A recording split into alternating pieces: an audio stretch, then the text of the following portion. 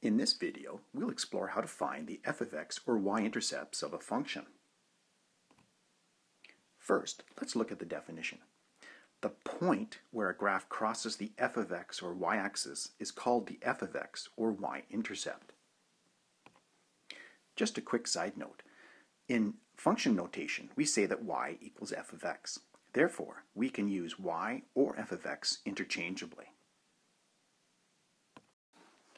Let's look at a common function.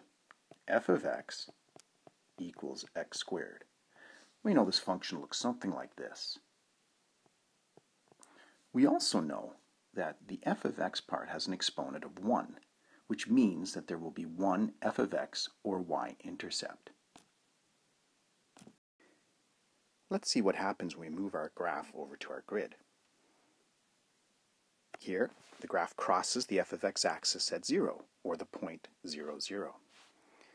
If we shift the curve around a bit, here you'll notice that it crosses the f of x axis at 1, or the point 0, 1.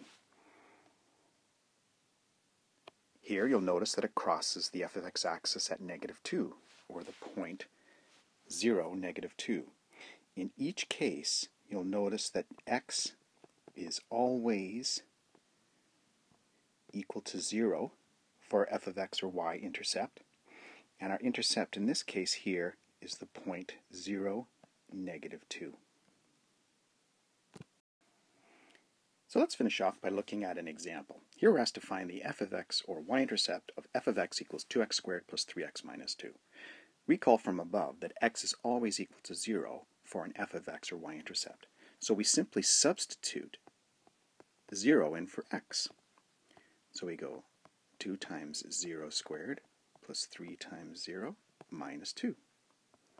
0 squared is 0 times 2 is 0. 3 times 0 is 0. Minus 2 gives us the value of -2. Therefore, the f of x intercept is -2, or the point 0, -2.